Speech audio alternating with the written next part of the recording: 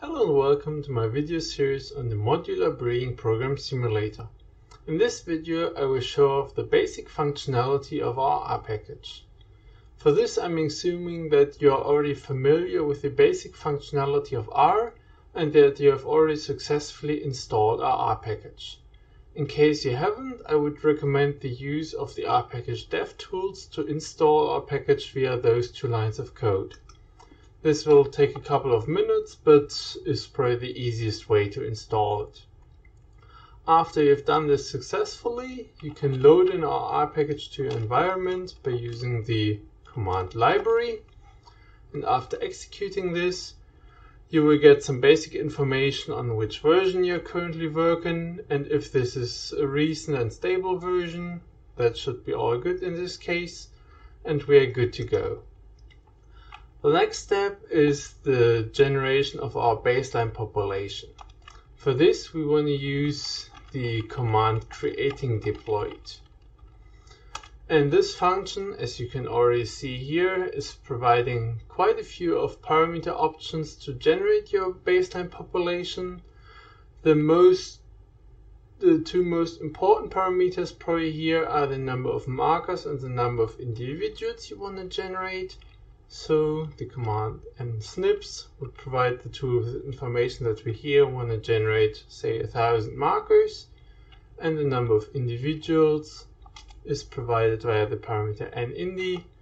Let's say we want to generate 100 individuals. After this is executed, we could apply the function summary on our population to get a basic overview of what we are working with. So let's see. In this case, we have generated a population with 100 individuals, from which 50 are male, 50 are female. There's just one generation, which is split into two unique cohorts, which are the male and the female individuals that were generated. And we have a genome which contains of just one chromosome. There are 1,000 markers. The chromosome has a length of 5 morgans and a physical size of 0.5 gigabases. And so far no traits were modeled. And now I want to walk you through some basic changes in the use of creating deploy to change those numbers here shown in the summary. So let's do again the generation of a population with 1,000 markers and 100 individuals. But now we want to do some changes to our settings. So for once we could think about adding multiple chromosomes. For this, the parameter CHR number can be used, in which you provide the number of chromosomes you want to generate. So say we want to generate 5 chromosomes here. Alternatively, you can also provide a vector which for each marker is providing information on which chromosome each marker is. Here, this would just generate 5 chromosomes of equal size. Next up, we could think about modifying the length of each chromosome via the parameter chromosome length. So let's say we want to have each chromosome to have a size of 3 morgans, meaning we have per meiosis on average 3 events of recombination. The next parameter we could think about is changing the share of male and female individuals. This can be done via the parameter sex quota. So if I'm setting this to 0.6, we will now generate 60% female individuals. Lastly, we could think about adding additional traits to our model. Here we'll just talk about some pre-generated traits, but there are a variety of other options to generate traits I will talk about in other tutorials. So in this case, I just want to generate some purely additive traits with a set number of underlying QTL. So let's say I want to generate 2 traits, which both have 50 underlying QTL. So I'm providing the tool with a vector of 2 times 50, and this should lead to the generation of a population with 2 traits which both have 50 underlying QTL. Lastly, and especially for utility functions, it can also make sense to name each cohort we are generating with a specific name. So let's say we name this cohort with the name founders. So, and that's basically all that there is to our baseline population.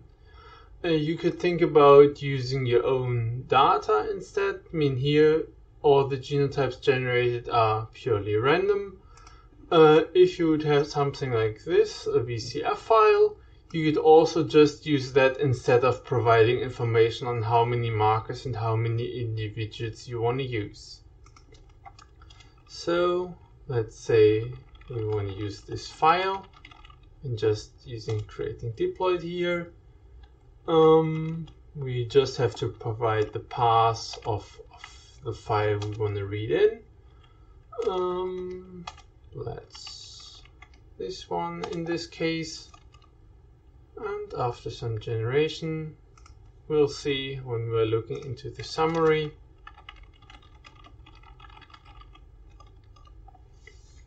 that we've now generated a dataset with 50 individuals. This just contains 100 SNPs. The chromosome has again a length of 5 Morgans, and that's all that there is to it. Here I'm returning back to our population generated before. Let's also maybe look at the summary from here. We here now have 40 males and 60 females. We now have 5 unique chromosomes. The genome in total has a length of 15 Morgans, 1.5 gigabases. We have 2 traits, and we haven't provided any names, but we at least know that those have both underlying QTLs. We haven't modeled any correlation between those traits, and we're good to go. All breeding actions are afterwards executed by the use of breeding deployed. And for this I will show off some basic functionality. The first one I want to show off is phenotyping. For this we want to generate a new population via breeding deployed. The input of breeding deployed is always your existing population, and next up you would have to provide some parameter settings to do. When generating phenotypes, we first have to provide the tool with some information about how large is the environmental variance. For this you can use the parameter heritability. Let's say we want to generate a trait which for the first trait has a heritability of 0.5 and for the second trait has a heritability of 0.2, and we want to generate new observations. For this we can either specifically tell the tool which cohorts or which generations to phenotype. As I would just want to generate phenotypes of everything, I would just use the quick version of this and just tell the tool generate phenotypes for everything. Lastly, we have to provide the tool with information on which individuals should be used to derive the environmental variance to come up with a certain heritability. So in this case, this is sigma E. We can provide, for example, information on use all individuals of our first generation to generate this. And after executing this, we have now simulated some phenotypes.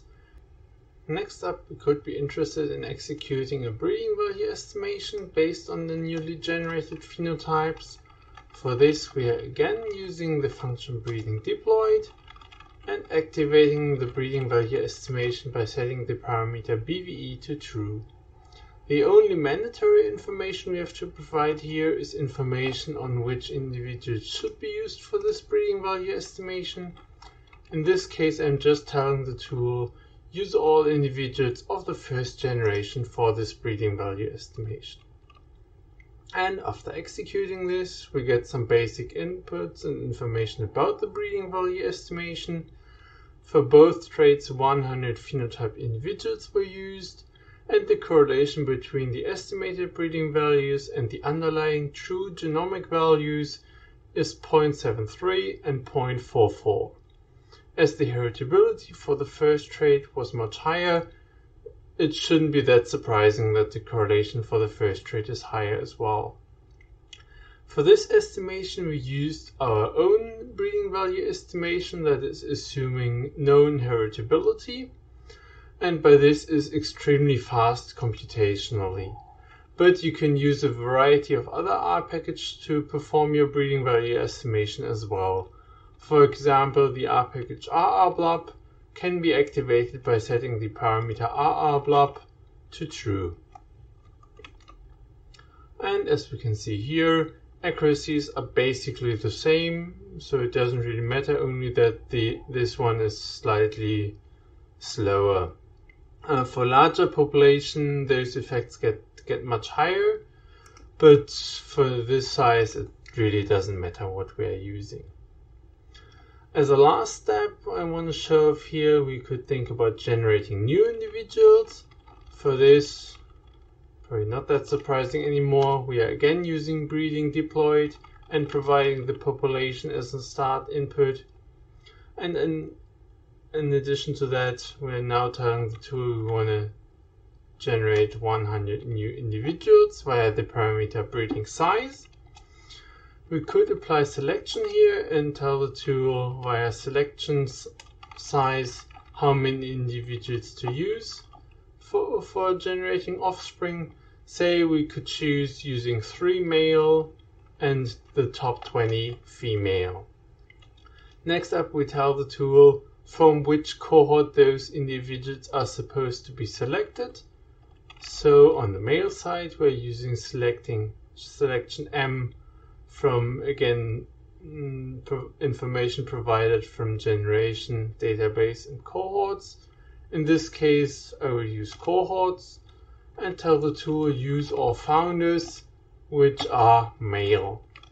And same on the female side, selection female cohorts is supposed to be done from the group of founders with the tag female. Next up, we provide information on which selection criteria should be used. Here you can either select based on phenotypes or on estimated breeding values or on underlying true genomic values.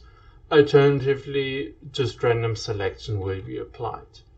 So here I'm providing a specific criteria and tell the tool for the male individuals you are supposed to use the breeding value estimation. For the phenotype, for the female side, use the phenotypes. And as we are generating new individuals, I will again name this cohort and name this offspring. After this is executed, we get some basic information.